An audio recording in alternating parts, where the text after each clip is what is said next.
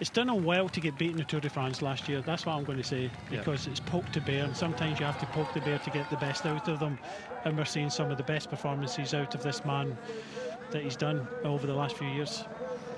Tadej Pogačar is bringing it home. Just listen to the fans here welcoming him. In fact, some of them are in shock.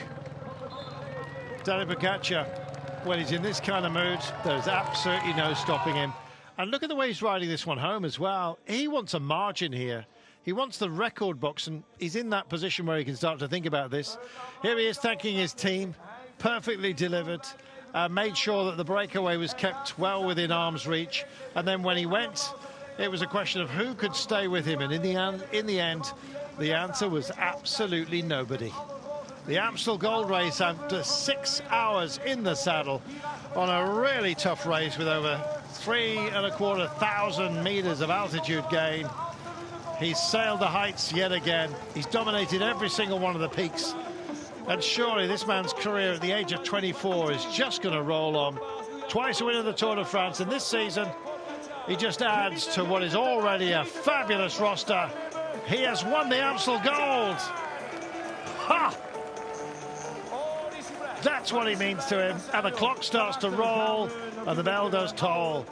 My goodness, adding to the Tour of Flanders, Paris-Nice, and applause ringing out here in the commentary position for this man, Ben Healy. Absolutely outstanding performance by the Irishman.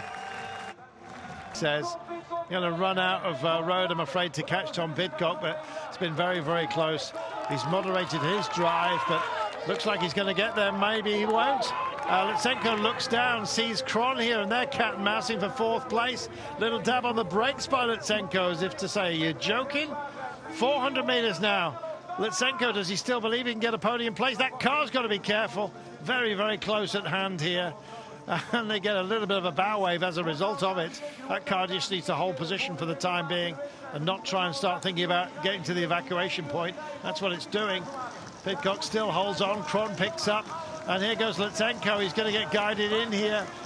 Played a clever game, or maybe a disastrous one. Slight rise in the road here, and Lutsenko comes out. Oh, and he can't find the drive. Lutsenko can't find the drive, and Pidcock just going to make it home here. I think Kron's going to have Lutsenko. Ah, Pidcock, Kron, Lutsenko.